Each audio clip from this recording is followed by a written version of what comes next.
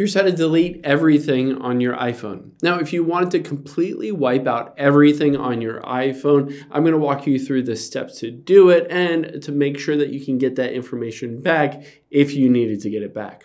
So let's hop into settings here and tap on your name at the very top. Now let's tap on iCloud, and then you can see midway down is iCloud Backup. Let's tap on that. Now here you can see last successful backup was yesterday at 10:42 p.m. I'm going to just hit backup now to back it up to make sure that I don't lose anything if I wanted to ever get this back after I delete everything from this phone. So now that I've done that, let's go back and go back and go back, and we'll tap on General.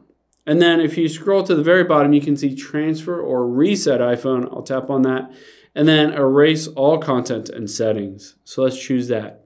Now this will delete everything from my iPhone. It'll turn off iMessage. It'll turn off the Find My. It'll basically log me out of my Apple ID. It will delete all the apps, all the personal information, emails, photos, all of that stuff. It'll delete everything from my iPhone, and it will install a fresh new version of iOS so that it basically is the exact same as if you just got this phone from Apple. It'll wipe out everything, and that's why we just backed up everything, so that in case you get a different phone, you can have that information so that you can put it back on a new phone if you wanted to get a new iPhone.